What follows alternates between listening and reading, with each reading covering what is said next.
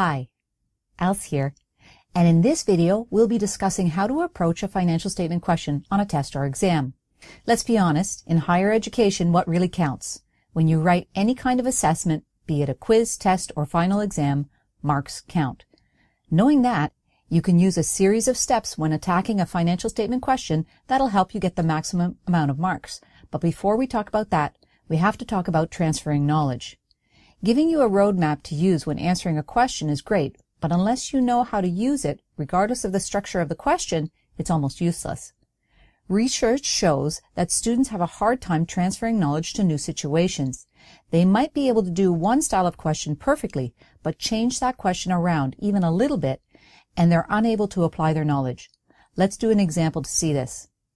Pause the video to answer this question. You've already been introduced to the accounting equation. Which of the following is the correct accounting equation?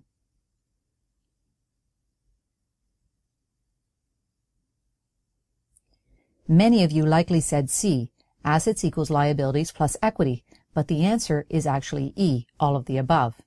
To figure this out, let's replace assets with the number 10, liabilities with the number 7, and equity with the number 3. If we replace all of the letters with these numbers, you can quickly see that all of these equations are correct. 3 does equal 10 minus 7, and 7 plus 3 minus 10 is equal to 0. All of the equations are correct. Recognizing that required us to see that the structure of the question didn't matter, the underlying math did. How can we combat the issue of not being able to transfer knowledge to new situations? It's really important to practice different types of questions. In addition, by realizing that this is a common problem, you're able to focus on the required in the question. The required tells you what you need to do. How the question is structured is immaterial and should be ignored. Let's look at what I'm talking about with regards to a question about financial statements. A financial statement question can be structured in a few different ways. You might get a list of accounts in alphabetical order, or you might get a list of accounts in random order. One of the most challenging is when you're provided with one or more financial statements, but they're incorrect and you have to produce corrected statements. Note that, for this question, the information may be provided in a different format, but the required is still the same. Understanding that is key in solving problems. A final style? You might get a trial balance. This is probably the easiest type of financial statement question, and one that I almost never give my students. In each of the questions I just showed you, I used the exact same list of accounts, but I changed the structure of the question by changing how I gave you the list. Although the structure of the question, the way the information was provided to you, was different, these questions are essentially the same. Why? Because the required is the same. It's the required you need to focus on, not the structure of the question. In each of these questions, the required is to provide the financial statement, and that's what you need to focus on. Now that we understand this, let's take one of the styles of questions and see what steps you could use to solve it. I'm going to take the list of accounts in random order to demonstrate the steps. I suggest you pause the video and download the statement from my website. Try to solve it first yourself, using whatever method you've used in the past. Then, start the video again and use the steps I'm demonstrating to solve the same problem. See which you prefer and which gets you the right answer.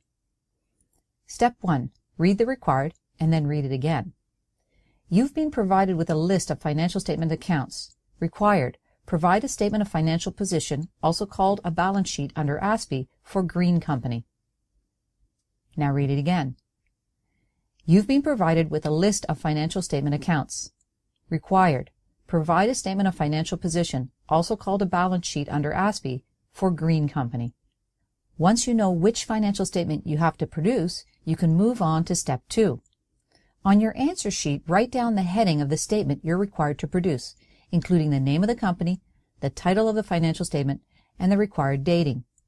The dating would be either a point in time or a period of time, depending on the statement you have to produce. Why is this important? Because by doing this, you help to focus your attention on exactly what the required really means, and that helps to guide you as you move forward.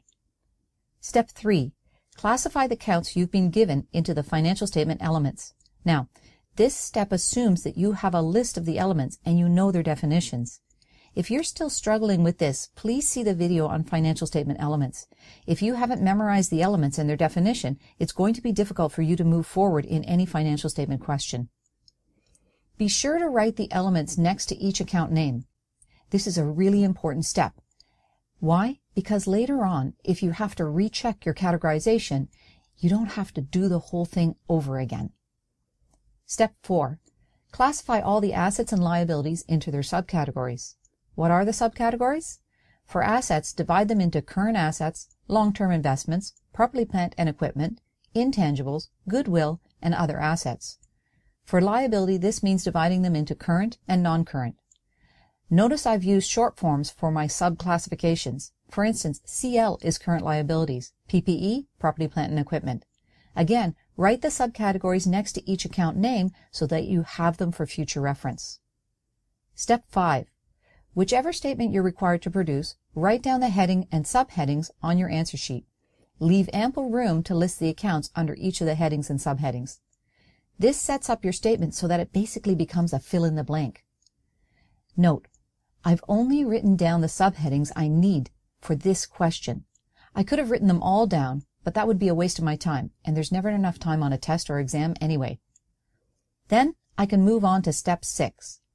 Write down the accounts and their related amounts under the correct subheading using the classifications you produced in step 3 and 4. The trick here is to remember the order. Since we're using the North American Convention of Order of Liquidity, I've listed the current assets from cash to inventory. Notice that I've omitted prepaid insurance because the balance was 0. I've also listed the liabilities in order of liquidity, from those settled first to those settled last. Sometimes this is a bit of a guess.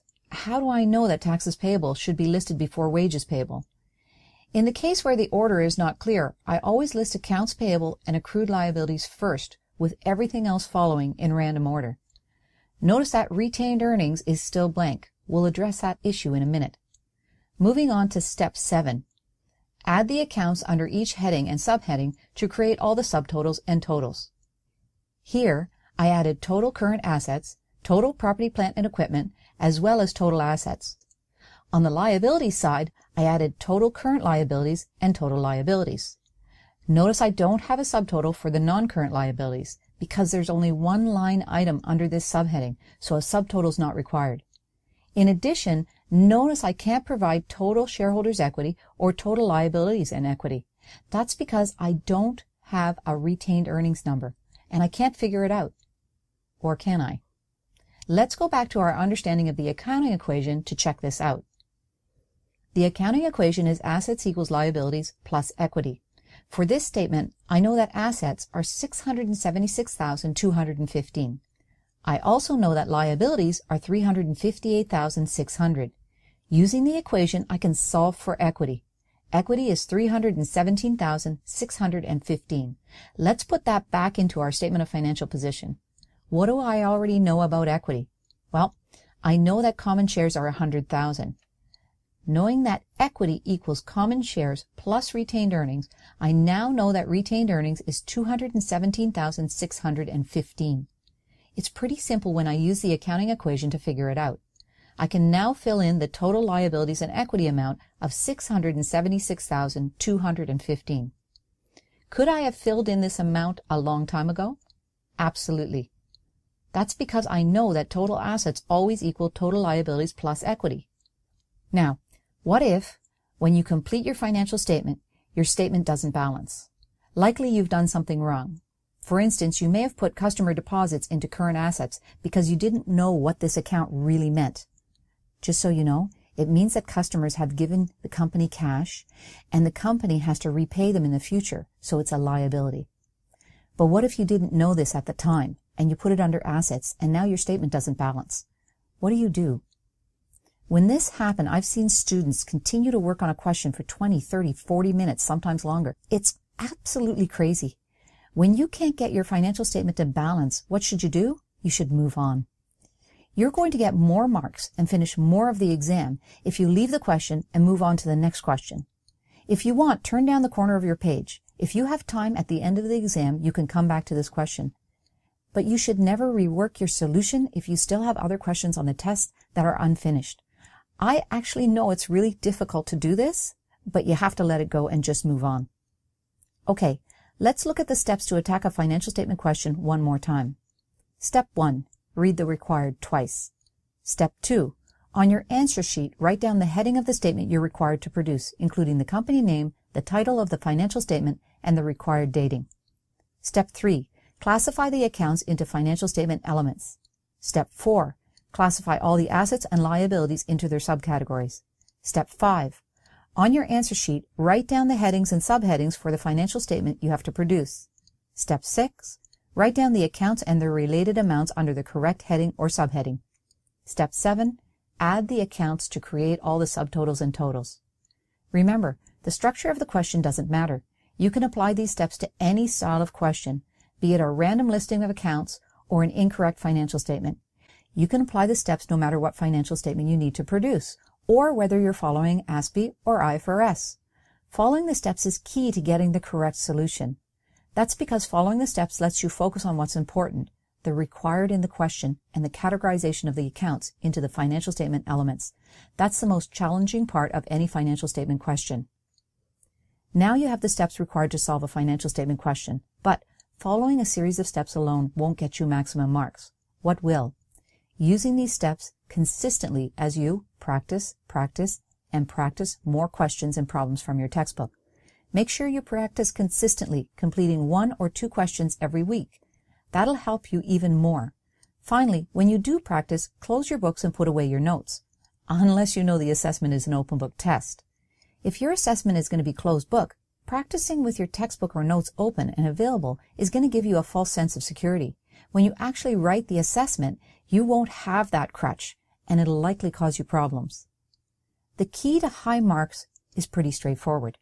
Practice often, practice consistently, practice using the same environment you'll experience when writing the assessment. We've now completed the lecture videos on financial statements. It's time for you to go, and you guessed it, practice. Good luck on your studies of accounting.